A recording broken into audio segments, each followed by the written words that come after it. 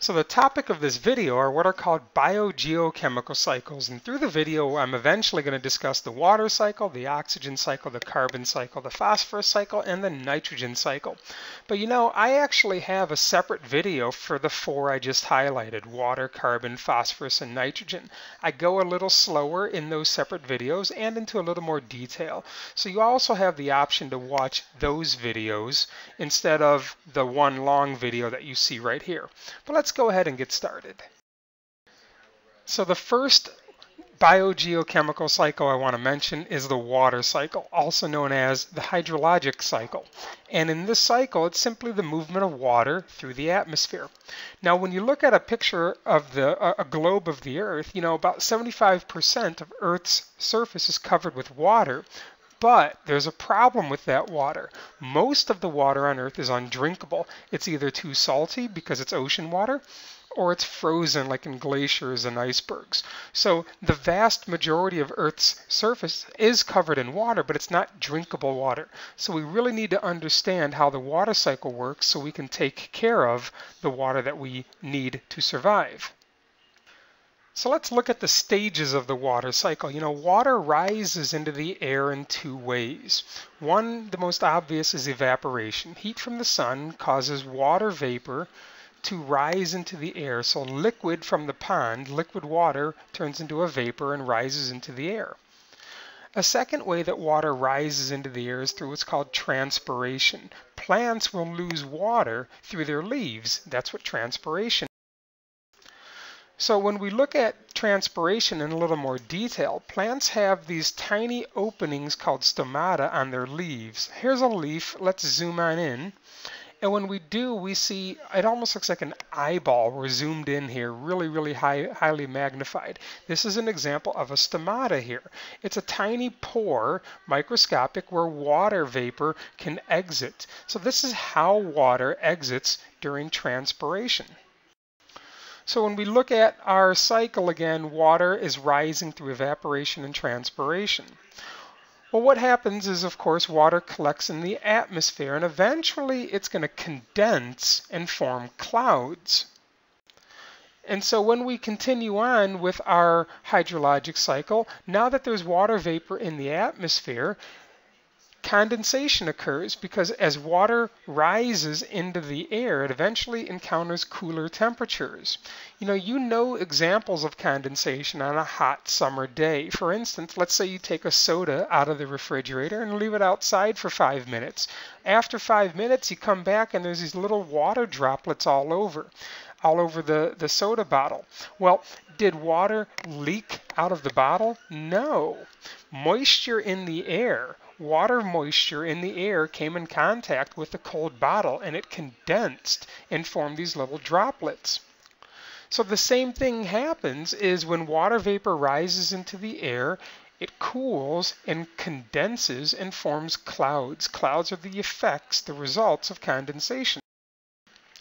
And then once clouds are formed, that will lead to some form of precipitation, the falling of water back to the surface of the earth. And when it comes to precipitation, it might be the most obvious type of, such as precipitation of rain, or of course there's the precipitation called snow, precipitation called sleet. It's kind of like it's not cold enough for snow, not warm enough for rain. You get this mixture of slushy material called sleet. By the way, sleet is really slippery to drive on for all you young drivers. So if you're ever caught in a sleet storm, pull over, get some lunch, and wait the storm out. And then there's hail. Hail is the fourth type of precipitation. Little chunks of ice can fall to the ground. And when you look at this person's holding hail balls in their hand, you can imagine these things are falling from very high altitudes and they could cause bodily injury or even property damage. You see, here's a broken window. The back window of this automobile has been broken out because of hail damage. So if you live in areas that constantly get hail, you may want to look into hail insurance. And so once water is on the ground because of precipitation, one of two things will happen. Either it will run off downhill, and runoff is simply when water runs downhill into a river, into a lake, into an ocean, or the water will soak into the soil, and that we call that infiltration. And when water soaks into the soil, it begins to collect underground in this big pool of water underground called groundwater. And that's where a lot of the world gets its drinking water from, is from underground groundwater. And so when we look at this picture here, we can see that there's a cutaway of the earth. We can see the groundwater underneath the surface. Well, what we'll do is we'll drill wells down into that groundwater, and then we can pump the water out of the ground and use it for our everyday needs. So how come these underground supplies of water don't go empty? Well, that's because of infiltration. The groundwater is recharged or resupplied or restocked because of infiltration. If water didn't seep back into the groundwater, we'd run out. So the purpose of this final slide on the water cycle is to show just a summary of the two ways that water goes up, transpiration and evaporation. And eventually that leads to clouds condensing and forming. And when water vapor gets too heavy, it condenses and then it falls as some type of precipitation. When water hits the ground, it will either then run off downhill or it will soak into the soil as infiltration. Either way, I hope you see we have a nice cycle. And again, this is simply the hydrologic or the water cycle. So as we now switch to the oxygen cycle, I don't have a specific video for the oxygen cycle because this is pretty quick and pretty basic. But the tree represents photosynthetic autotrophs, and photosynthesis requires the intake of carbon dioxide. Again, plants have those stomata, which I mentioned during the water cycle. And when the stomata are open, they can take in carbon dioxide simply from the environment, from the air. And they will use that carbon dioxide to produce their food in the process of photosynthesis. And as a result of producing their food through photosynthesis, they will release oxygen as a waste. The oxygen simply exits through the stomata when they're open and accumulates in the atmosphere. And then come the heterotrophs, represented by our cow. Now again, heterotrophs can be not just animals, but let's not also forget, fungus and decomposers and bacteria. And so through the process of cellular respiration, oxygen will be inhaled. The oxygen that came from photosynthetic organisms is inhaled. And cellular respiration, if you recall, is the process that where ATP, adenosine triphosphate, is made. And in order to make ATP, oxygen is one of the reactants. And so the cow is now exhaling carbon dioxide because carbon dioxide is a waste product of cellular respiration. And so you can see from the video here we have a nice pretty straightforward overall cycle where the cow gives off carbon dioxide, which is taken in by the plant. The plant gives off oxygen, which is taken in by the cow. So when we look at the carbon cycle, I want to look at the carbon cycle next. Carbon, why do we need it? Because carbon is the basis of organic molecules. Remember the 4 categories of organic molecules? You got proteins. Remember, proteins are a big chain of amino acids. Foods that are high in proteins would be like fish and eggs and steak and meat. And let's not forget another category are carbohydrates. The diagram is a diagram of glucose. You can see carbon in the diagram of glucose. Foods that are high in carbohydrates would be pastas and fruits. A third category of organic molecules would be lipids. Here we have an animation of the cell membrane, the phospholipid bilayer. And so the outer boundary of every cell in our body needs carbon. And then the 4th category of organic molecule, the nucleic acids, the DNA and the RNA, the genetic basis of life here on Earth. So that makes carbon really important. Well, let's go ahead and go on into the stages now. So when we focus on the carbon cycle, plants and producers, so you see the plant on the far right is absorbing carbon dioxide, so it can use carbon dioxide as one of the reactants of photosynthesis. And through photosynthesis, this plant and other types of autotrophs will produce glucose. Remember, glucose is carbon-based, so there's carbon in glucose. And then now that the plant has made carbon, The carbon simply moves up the food chain. The plant has made carbon in the form of glucose, and the glucose simply moves up the food chain. In the animation, glucose is going to the rabbit because the rabbit's eating the plant. Glucose is going to the wolf because the wolf is eating the rabbit. Glucose simply moves up the food chain. Animals, let's not forget, do cellular respiration, and as a result, they release carbon dioxide back into the environment. So if you notice in the animation, we already have a little cycle, and we're not entirely done yet, though. So before we finish this up, I want to mention, of course, the role of the decomposers. They're going to obtain glucose by feeding on the dead. So in the animation, glucose from a dead wolf, from a dead rabbit, from dead plants are going to the mushrooms, which represent decomposers. And decomposers also do cellular respiration, so they too release carbon dioxide into the atmosphere. So now we have a full cycle involving autotrophs, heterotrophs, and decomposers. And so before we move on, I want to mention the human contribution. You know, excess amount of carbon dioxide has been released and burned, I should say, excess amount of carbon dioxide has been released into the atmosphere from the burning of fossil fuels like coal, oil, and natural gas. So in the animation, you see a factory releasing all of these extra amounts of carbon dioxide. This is leading our carbon cycle to be out of balance. And so, you know, later on we're going to go over some of the details of climate change and global warming. But for those of you who understand this topic, it's because of carbon dioxide and other greenhouse gases like methane are out of balance with the natural carbon cycle. So with our cycle being out of balance, you know, we're fearful that this could alter, you know, weather patterns around the world and disrupt some of the cycles, the natural weather cycles that we've seen for thousands of years. So the purpose of this slide is just to show a summary of the cycle. And I hope you can see a clockwise cycle in my animation here. And so you can see carbon cycling and moving in a circular motion throughout the environment. Let's go ahead and go into the next cycle. Okay, so the next cycle I want to mention is called the phosphorus cycle. And you know, there's a problem. We need phosphorus, but there's no phosphorus in the atmosphere.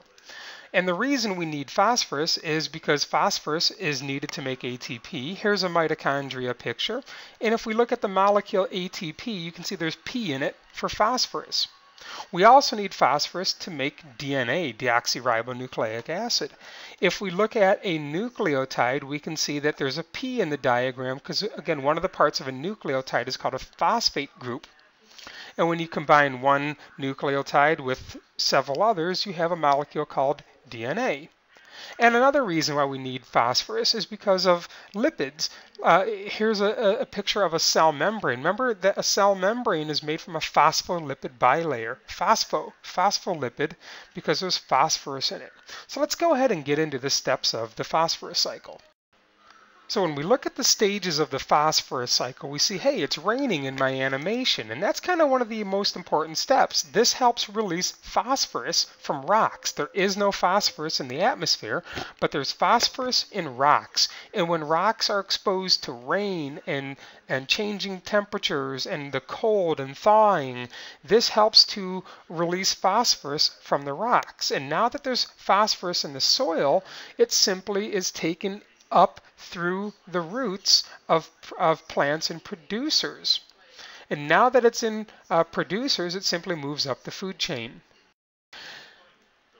And once phosphorus is absorbed through the roots of plants, phosphorus simply moves up the food chain from the plants to the snail because snails eat plants, from the snail to the frog because frogs eat snails. Phosphorus is moving up the food chain.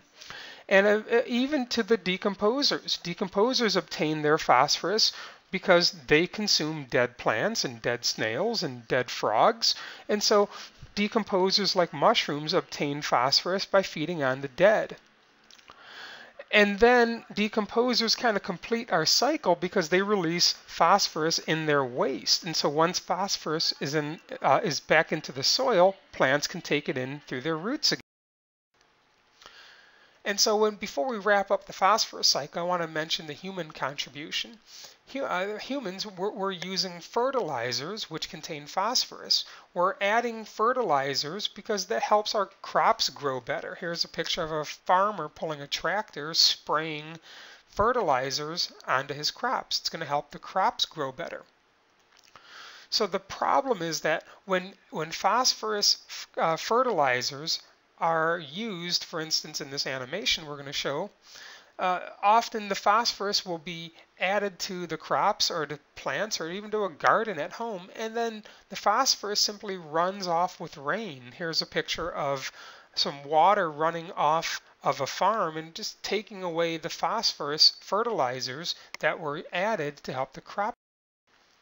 And so here's a little animation of a farmer spraying their crops with a bunch of phosphorus, because again, it's one of the ingredients of fertilizers. And so now that phosphorus has been added to the crops, the problem is now that phosphorus has been added to the crops, next time it rains, the rainwater will simply carry the phosphorus downhill and eventually accumulates in this little pond that you see in my animation. Well, this often leads to an explosion of algae. This causes what are called algal blooms. Remember, phosphorus is a fertilizer. It helps plant and plant-like organisms grow. And so the algae responds to the extra amounts of phosphorus by growing. It causes what are called algal blooms. Here's a picture from overhead of an algal bloom. You can see the green layer of algae in this little watery environment here. And again, another picture, you can see how green the water looks. So why is this bad? Well, this leads to a problem called eutrophication, and this actually causes a dead zone.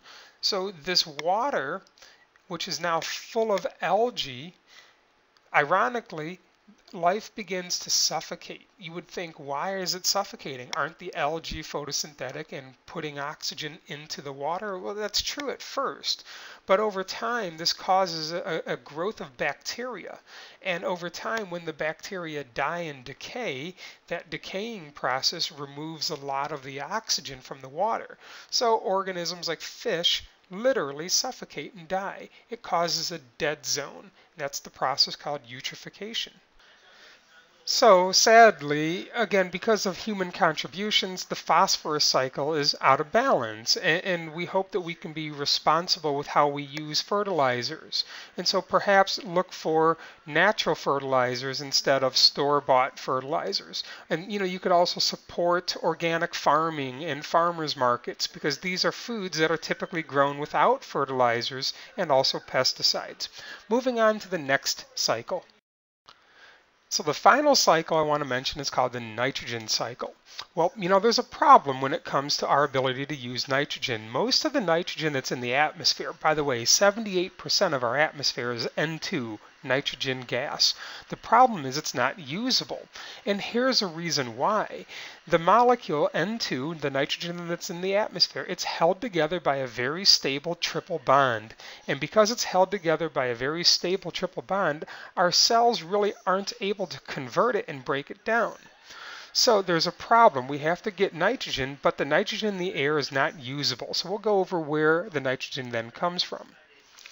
Well, why do we need nitrogen in the first place? Well, we mentioned DNA earlier in some of the other cycles, but nitrogen is one of the building blocks of DNA. We look at this picture of a nucleotide that we saw earlier, and again, DNA is made up of 4 nitrogen bases, A, T, C, G, adenine, thymine, cytosine, guanine. They all have nitrogen in them. So the fact that DNA is made from nitrogen, it's a pretty good reason why we need it. Well, let's go ahead and get into the cycle. So when we get into the nitrogen cycle, let's look at area 1 of this diagram. Well, there's nitrogen N2 in the air, but it's not available to most life on Earth. But there are some bacteria that can use it. So there are soil bacteria that will use the N2, the nitrogen in the air, and through a process called nitrogen fixation, they will convert the N2 into NH4, which is called ammonium. This process where they convert N2 into ammonium is called nitrogen fixation. Then when we move on into area 2 of the diagram, in area 2 of the diagram there's another type of soil bacteria. They're going to use the ammonium. They're going to take in the ammonium and through a process called nitrification, they're going to convert the ammonium into NO3, which is a molecule called nitrates. So there's two very important bacteria processes that go on in the early stages of the nitrogen cycle.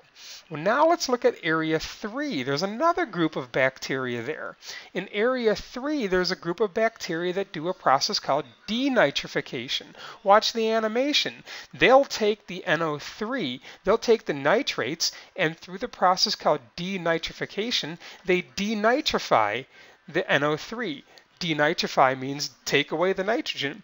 So they get rid of the nitrogen, but they keep the oxygen for their cellular needs. So when you look at the first few stages, we already have a cycle, and that's just involving the soil bacteria. Now what makes this process tricky, of course, is remembering the difference between nitrogen fixation, nitrification, and denitrification.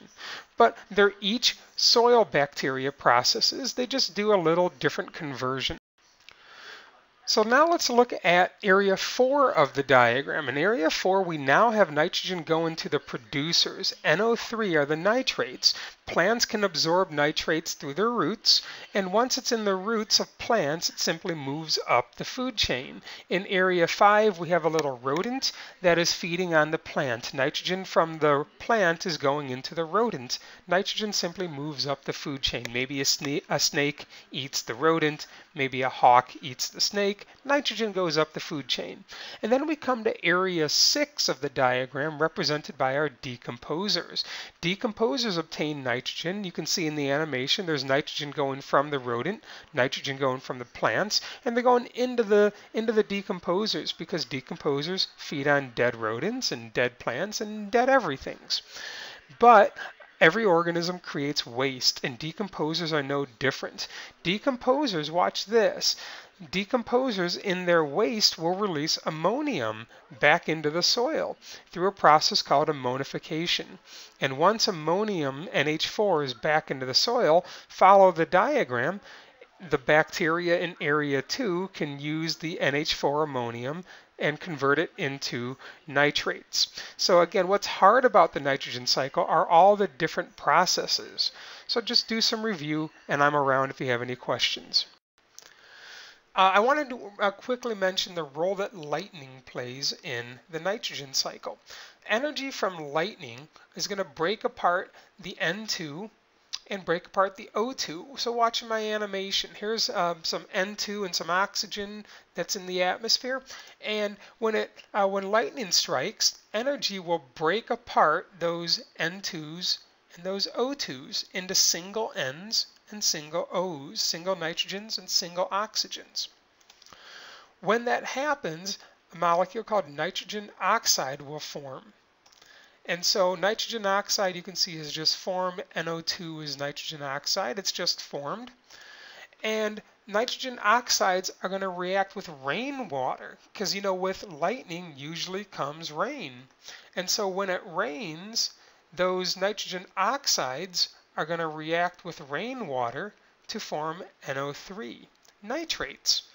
And the nitrates simply fall down to in the rain to the ground, and once the nitrates are in the soil, they can be absorbed through the roots of plants like we saw a few moments ago. So I just wanted to quickly mention the role that lightning plays in the nitrogen cycle. So there you go. There's 5 biogeochemical cycles. You know, if you think I went a little quick in either the water cycle, the carbon cycle, the nitrogen cycle, or the phosphorus cycle, I have a specific video for each of those 4. You may want to try watching those because I do go a little slower and take my time a little more in those specific videos. So if you're in my class, pause the video. Perhaps try to answer these questions on a separate sheet of paper. I'd be happy to check your answers either before school or after school. Good luck.